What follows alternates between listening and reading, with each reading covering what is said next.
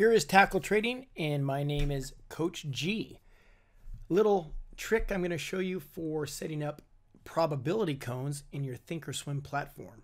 A lot of students love this little trick here. This is a great indicator they have in Thinkorswim. What we have here is what's called probability cones.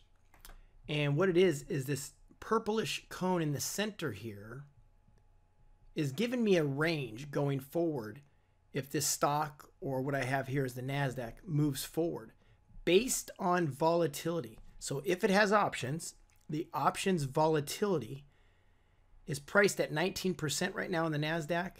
So going forward, this is what a 19% volatility would look like. This cone right here, this purplish one, there's a 68% chance it'll stay inside this cone going forward based on this volatility.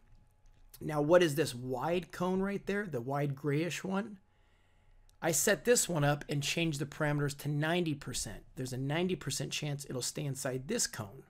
So if you look at the expiration date, February 20th, 2015, there's a 90% chance it'll be above 38.31 and a 90% chance it'll be below 45.18. This is great because I like 90% odds when I do my credit spreads. When I sell my options, I like to be outside this 90% cone or at least outside this 68% cone. If I'm doing a put credit spread, I'm doing it below this 38, 31 level or above the 4,500 level with a call spread.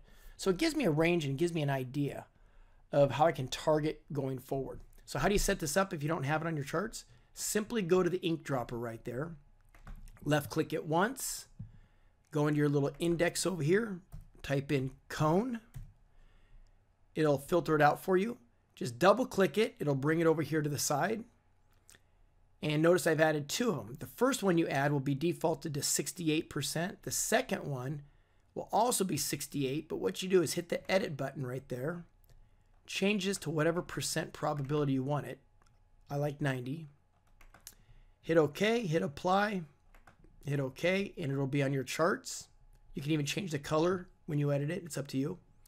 So if there's a 90% chance it's inside this cone right here, this gray cone, if that's the 90% chance, that means there's a 5% chance of it getting above it or a 5% chance of it getting below and a 90% chance of it staying inside.